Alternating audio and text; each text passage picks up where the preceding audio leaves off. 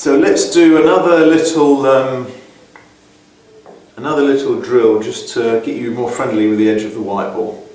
So what we'll do is, if I could just take the cue.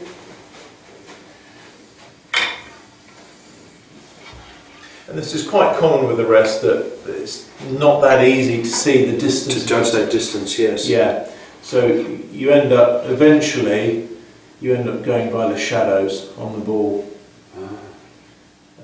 And I can see the shadows there. So that's where what most pros are going by, is the shadows on the ball. Especially with screw shot, that's easier to see the shadows in the ball. But so what you do is you touch the white 3 times. That's liberating. Yes. Not allowed to do that, are we? What a taboo! We touch the white. But, hey, it's a great idea. Let's do it.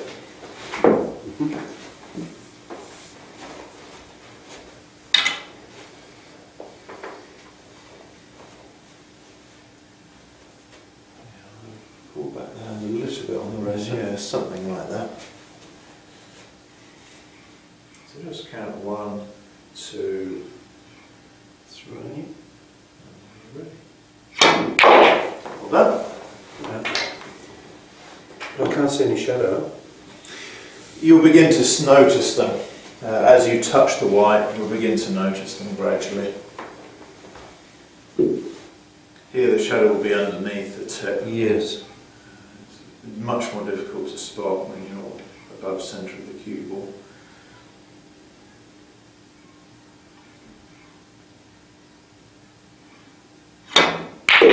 What this also does is it promotes a little bit of cue care for a player. In other words, they have a finer resolution of movement with the cue, because you've got to rest it up to the white. That means you've got to be under control of the cue, and then come back again and settle, come back and settle, and play. Whereas if you've got that much gap to the white, you can just do anything with the cue. It doesn't matter, does it? No, that's right, but you have no idea where it is. That's the whole thing. That's the only reason my cue would have been that far back, because I don't know that it's there. Yeah. I think it's closer than it is. Yeah.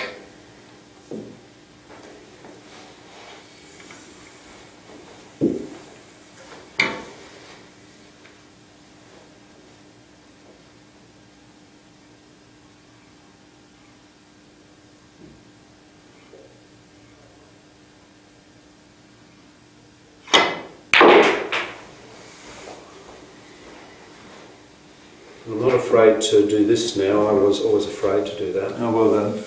Yeah, because you think, the hand thinks the cue's going to go flying like a javelin. You've got to speed someone down there. Even worse, spear itself under the cloth and rip it to shreds.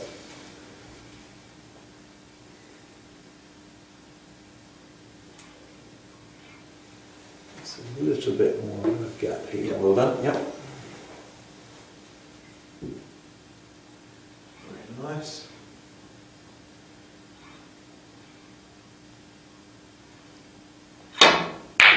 What this also does to the cueing action of the player is it just slows it down to a more controllable speed.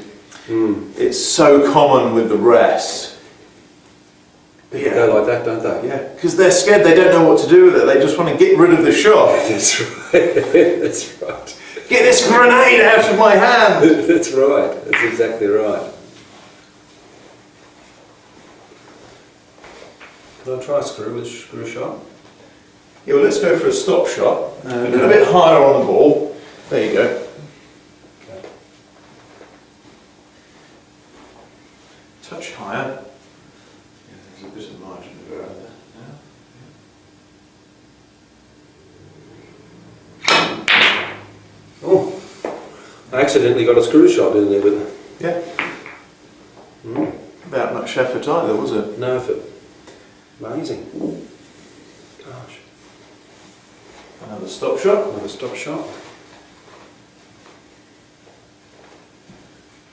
Oh, yeah. And Your hand back, Mine. even. Bring that hand back. Yeah. Yeah. so I would say can I just grab the rest from you for a second? most players, most pros are inside there, so the end of the rest is inside the elbow. Yes, yes. Otherwise you end up doing this, Yeah, yeah. and to relax you get too close. Yeah, yeah, that's what I've done, I'm sure. Yeah, that's it.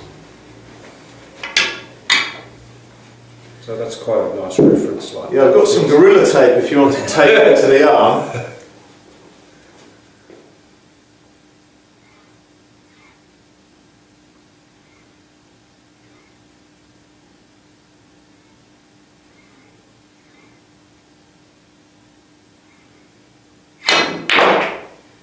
Great. Okay. Does that help? It sure does. Good.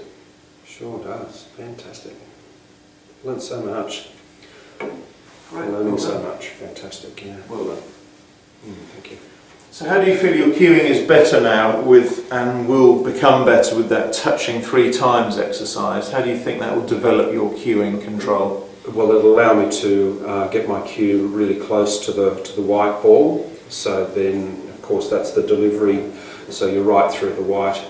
It helps with the timing and the accuracy of strike as well. Yeah, you know where the white ball is. Yeah, exactly right. Yeah. Exactly right. Everything about it, about the shots there. Whereas I'm sure, and I watch other guys, and the same thing when they're even cueing down without using the rest. You know, they're sitting this far away, and I say, Yeah. "You realise you're this far away from the ball." They go, "Oh, I thought I was like this." Yeah. What else? What other benefits would that touching exercise do?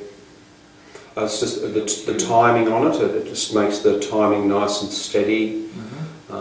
So it's not a rushed action. Yeah, it prevents rushing on a cue. That's it. That's your 2 benefits. Wonderful. Yeah. Well done. Good.